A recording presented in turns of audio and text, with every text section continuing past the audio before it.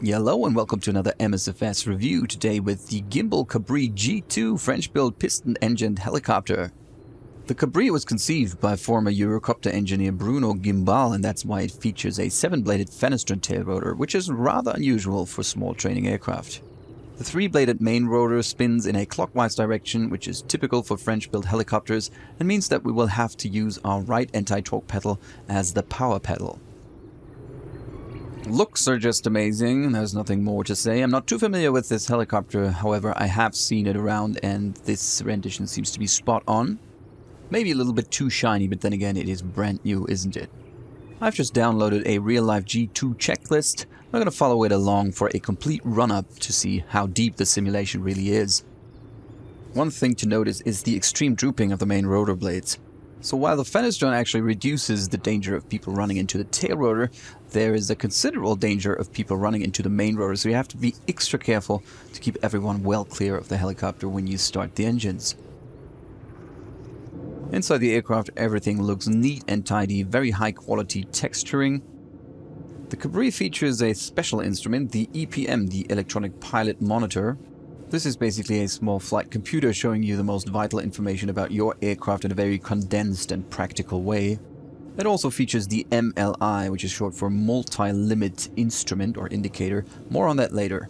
Other than that, we have our standard gauges, the turn and slip indicator, our magnetic compass with a backup up here, the altimeter, the airspeed gauge on the right hand side, an artificial horizon, the vertical speed indicator, and even an OBS for navigation.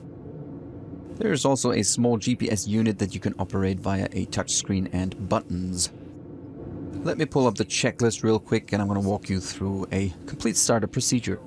Not too important in a simulator, but of course in real life, make sure that your seatbelts are fastened. Also ensure that there are no loose objects rolling around on the ground or inside the aircraft. Just imagine a water bottle rolling into the chin bubble, blocking the pedals. That would be an actual emergency. That's not a problem in the sim, of course. We do not have any objects that we can take along. Not yet, I might say. Who knows what the future will bring. Controls check. Deflect the pedals to the max and make sure there are no obstructions felt. Very nice detail. There's actually a sound when you move the controls. Collective all the way up and down, again check for any obstructions. Not implemented in the sim, but usually you can apply frictions to helicopter controls, allowing you to lock or secure them in place or make them a little harder to move. The latter is sometimes used by pilots to increase the handling feel on hydraulically boosted aircraft. I'm going to do circles on my cyclic. There's one thing that is still weird to me. As you can see, if I put my cyclic into the extreme lateral position, it suddenly jolts quite quickly to either side. There it is. It seems like I have some curve set on the x-axis, however, I do not see that in my controls menu. Seeing as we're flying a helicopter, we will not need these extreme deflections of the cyclic unless something goes horribly wrong. But it's still weird to me, so if any of you guys has an idea of what's going on here, let me know in the comments. It doesn't happen when I apply after forward cyclic, so the y-axis is okay. But the x-axis, see, slow, and all of a sudden, bam. I noticed the same thing with the Bell 407, but so far it didn't really bother me while flying, so that's okay. So our controls are checked. Now we need to take a look at the panel in the back, make sure that all circuit breakers are in. They are inoperable, so they are defaulted in. Anyway, it would have been nice if they actually worked. Also make sure that the fuel shut-off valve is closed, should be in the 12 o'clock position, pointing upwards. You can take a look at the hops meter or hour meter, which basically shows you how many hours the engine has run. Here it shows less than half an hour. I only took out the Cabri once for a very short flight a couple of days ago. Up here is the emergency beacon, which starts transmitting should you have an accident. Hopefully that's not going to happen. You can test the ELT. Don't forget to rearm it. Next on the checklist, collective is down and altimeter is set. MSFS seems to automatically set the altimeter to field elevation. I can probably change that in the settings. Now we'll check that all switches are in the off position except for the carb heat switch. All off. Make sure that the clutch is off as well. And the carb heat switch is supposed to be in the auto position, in the automatic mode. I'm about to start the battery or master switch. What will happen is that the EPM module goes into self-test mode, and it will acknowledge the completion of the test by sounding a horn. Take some time to load up. You see the Guimbal logo and the number of the installed software version. Very soon we will hear the horn and a status page. All columns should read okay. Perfect. Alright, let's have a look at the EPM. On the right hand side is the dual tach showing us the engine RPM. On the inner scale, the small blue needle. And the rotor RPM on the outer scale, which is the large white needle. Down here are T's and P's, short for temperatures and pressures. And on the left hand side is the MLI, a multi-limit indicator.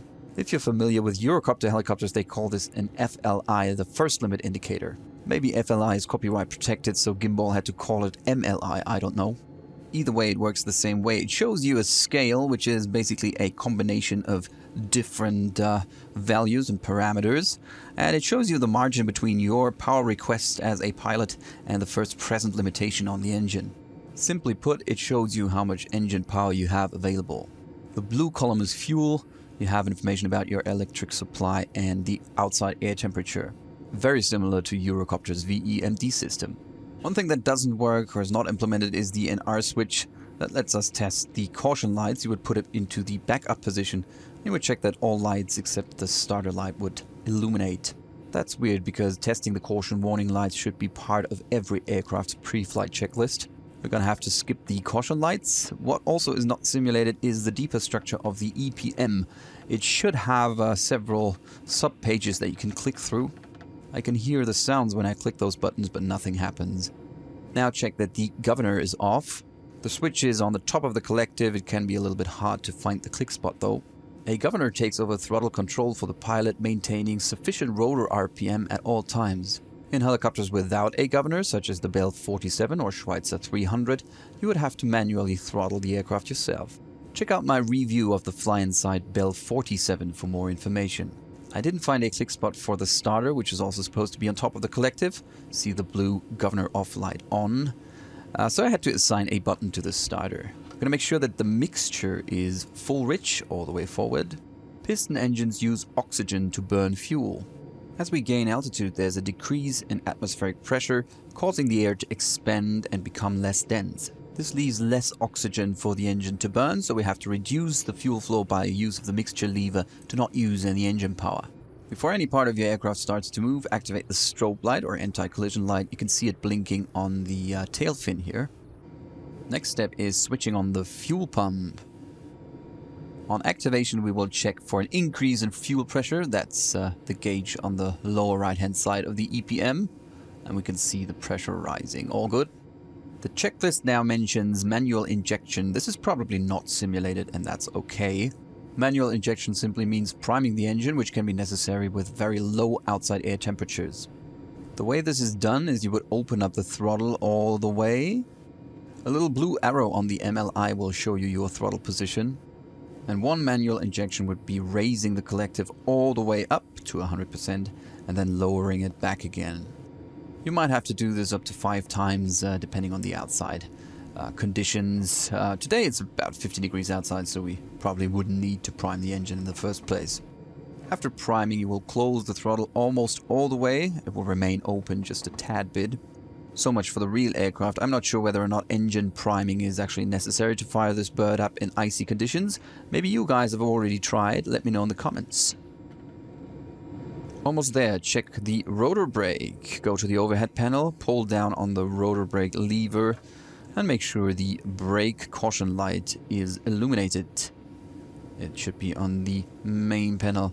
There it is. Sorry. Disengage rotor brake. Make sure the brake light is off. Next step is a fuel mixture to rich. A second time we already did that. Mixture should be full rich, close to the ground, close to sea level. As you gain altitude, you would adjust the mixture lever for best engine performance. Back to the overhead panel, activate magnetos, which will create sparks for our reciprocating engine. Now switch on the Cabri's own plasma ignition system, which not only sounds festive, it apparently also increases engine output by a couple of HPs. Or so I read. I have no idea how this works. Now finally ready to start the engine. We will see the starter light come on. Hopefully the engine will start. And within 30 seconds we should have enough oil pressure so the oil pressure light goes out.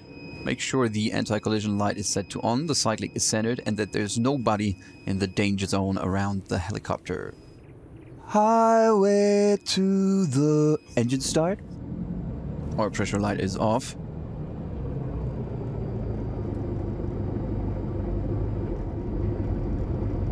We will let it stabilize for a little while. We can see the small needle on the dual tach showing us the engine RPM. The big needle, that's the rotor RPM, that's still at 0%, seeing as we haven't engaged the clutch yet.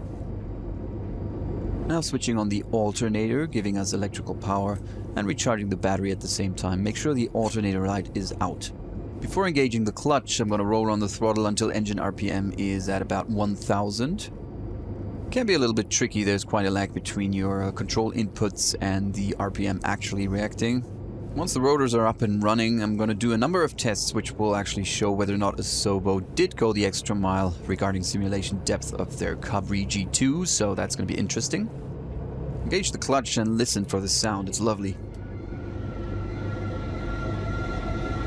Now the two needles on the dual tach should converge, the large rotor RPM needle catching up with the smaller engine RPM needle. Once they're superimposed or married, the clutch light should go out, meaning that the clutch is fully engaged.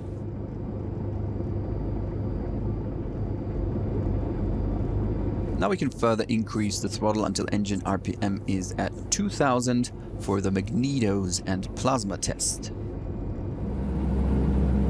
Alright, that's close enough. I'm going to switch off the plasma on the overhead, which will lead to a decrease in engine RPM. What we are looking for is that engine RPM is not dropping more than 300 in 5 seconds. Alright, we do see a decrease in RPM and certainly not more than 300. Perfect. We can reactivate the plasma now.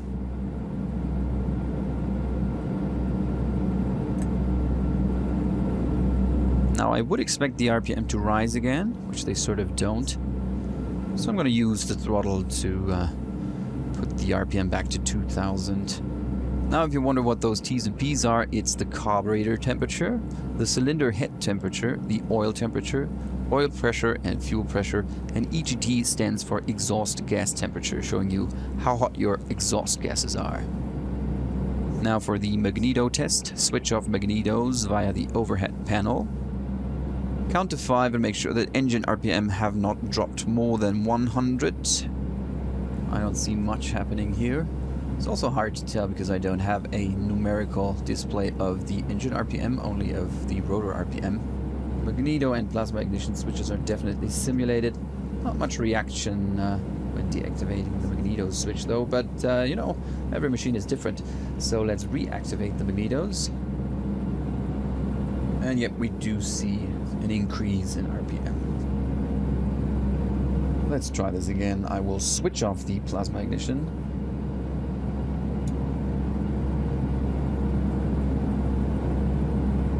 Yep, we see a drop in RPM. Switch it back on.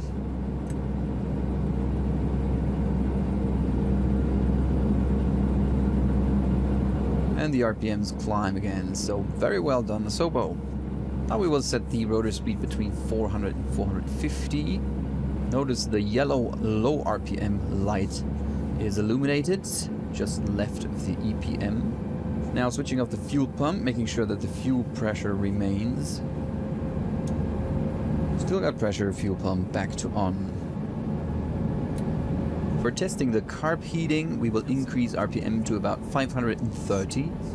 Notice the low NR light now blinking, and it should turn green once the needles are in the green band on the dual tach gauge. There you go. Now we'll test the carburetor heating. We will put the carb heat switch from auto into hot mode. Now we are looking for a slight drop in RPM, and there should be an additional yellow square where it reads heat, indicating that the heating was turned up a notch. Nothing really happening.